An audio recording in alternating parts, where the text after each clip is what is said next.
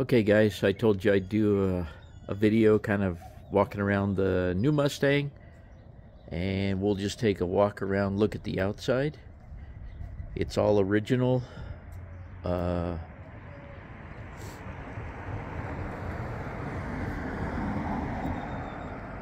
This color in Ford is called Red Candy. It's a 2010. The 2010 is a unique car simply because it has the new rear end and the new body, but the old 4.6 engine that I am familiar with instead of the 5.0. Not as powerful, but it's an engine that I understand and have obviously worked on. So this is what she looks like. I think you can see it in the video, but I've got a little mark there. That's touch-up paint that I have not buffed yet. Anyway, that's a look at the outside. Let me open it up and you can take a look at the inside.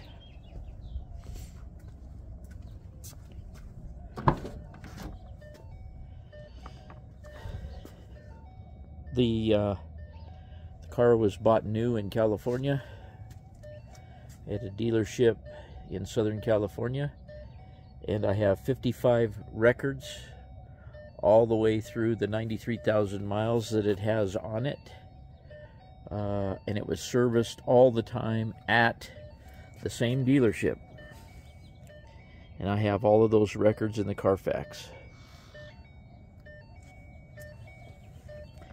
And yes, it is an automatic, which is okay. Getting to the point where I need one anyway. But we'll take a look under the hood. Okay, everybody, we're back in the garage. It's the next day because I lost all my footage of the engine outside, and my video of outside I'm not real happy with either because it was early morning.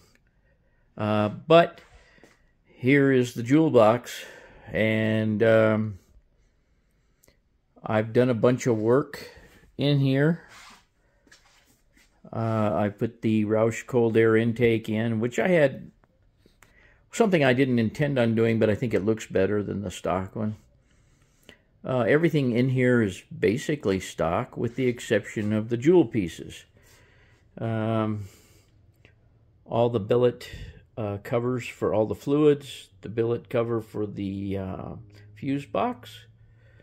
I have the caps that go over the strut towers, which I had to modify to fit over the brace, which was standard on the car. I have the battery cover. I have the cover for the brake booster.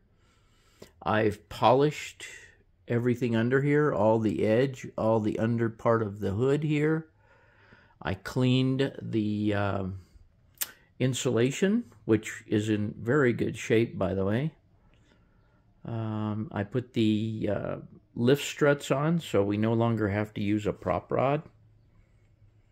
Cleaned everything in here, put the little billet bolts and washer heads all up and down the fender wells and every place I could use them, including the hold downs for the antifreeze, and the bolts for the hood release there, and you probably already saw them up here. All the stickers under the hood and everything that came with the car are still intact. And as you can see, if we go this way, you can see that the headlights, even the tops of the clear part of the headlights there, is super shiny on both sides. And everything just looks really good. I think I may have mentioned it in one of the other videos that I did, that there's no corrosion spots or anything on any of the aluminum on this engine, which is very unusual for these 4.6s. But if I can back up far enough here, there's the engine compartment.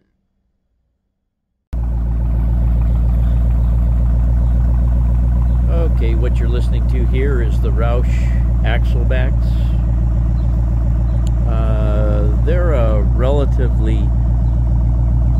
on a 5-speed car, they would be relatively loud. On the automatic, they're not very loud because the automatic doesn't rev up as high as the 5-speed, unless you force it to do so, which you can. By the way, this car had almost every available option. Not all the options, but almost. You can see that it has a different spoiler on the back. If you're familiar with the 2010, they had kind of a flat spoiler on them. The reason this has a tall spoiler is because it has the navigation system and the backup camera, the electronics package. So it has a smaller ducktail than the one that I had on the Bullet, but it's a ducktail type spoiler.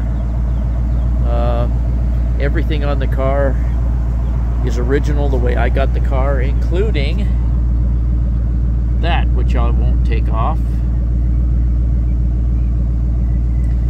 I am planning on tinting that window, the other window, and the back window, and the eyebrow across the top of the windshield, but not the side windows. I can't stand tinting on the side windows. I have already ordered a set of wheels from American Muscle. They are a charcoal gloss stainless looking wheel. They'll be here on Saturday, and I'll get those on, and I'll show you those later once I get those on the car. The only other mechanical thing I need to do is have the front rotors turned. It has a little pulsing in the brake. I did get all the clunking taken care of in the front with sway bar bushings and a tie rod in.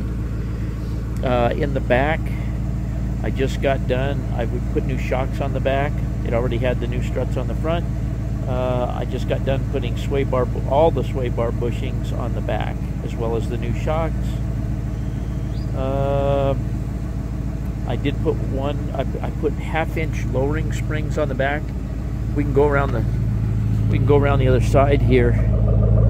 It's more, instead of lowering, it's really a leveling issue. It was a leveling issue. The car set up high in the back. Of course, it's sitting on the driveway now. But the 1/2-inch lowering springs on the back leveled the car, as opposed to looking like a stink bug with the back end sticking up in the air. But there you go. This is probably going to be called Lisa 2, but I don't know yet. But that's it on the Mustang.